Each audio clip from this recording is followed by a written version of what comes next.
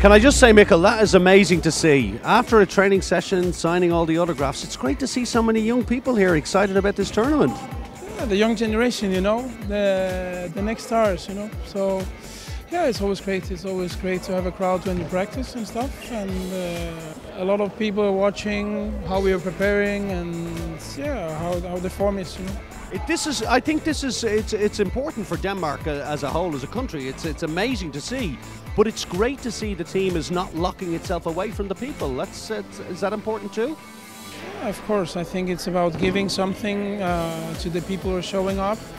I think like for them it means a lot, and you know, for me it's like 15 minutes. I think 15 minutes is not something bad for me. If I arrive 15 minutes later at the hotel, it's okay for me. So it's no problem for me. So at the end of the day, it's great to have a lot of young kids here, and you know, we want to play in arenas who are sold out and stuff. So sometimes you also need to do something away from the court for your fans and stuff. And here, 15 minutes now and then is not that much, I think.